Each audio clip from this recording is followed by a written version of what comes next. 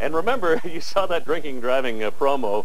We certainly promote no drinking or no driving after you've been drinking. Sure. I guess we do promote drinking kind of today. Well, Scott, now you're with what company? Extreme Bartender by Barsmart out of Vancouver. Could you show me how to do some of these Absolutely. Because I might be in the Extreme Bartending Olympics someday. Certainly.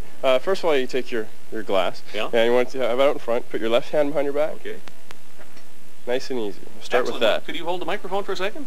I could do that. All right, yeah. What am I doing? Okay, you want to stand forward a little bit. Yeah. Okay, get your hand back there, yeah, and bring your hand a little bit over this way. Yeah. Hold it that way, and then just give it a little toss. That's excellent. Yeah, that's on fire. That's it. All right.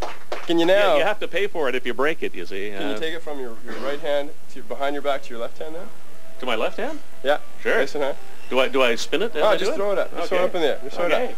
Excellent. Hey! Yeah. That's pretty good. Not bad for. If I was from 3 Mile Island and I had 3 hands, I'd be great at this. Well, we're going to show a great graphic demonstration of one of the things that you'll be able to see tonight at Hunter's.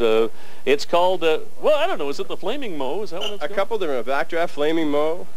Basically, it's a big fireball. This is one of those don't try this at home type things. Please don't try this at home. Okay. These are professional bartenders, and look, Rod's there with the fire extinguisher too down on the ground right now. Safety first. Okay. Ready, boys Here we go.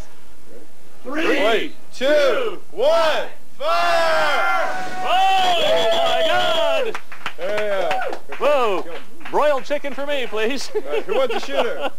Well, that's a little bit of a demonstration. Right now, though, we're going to go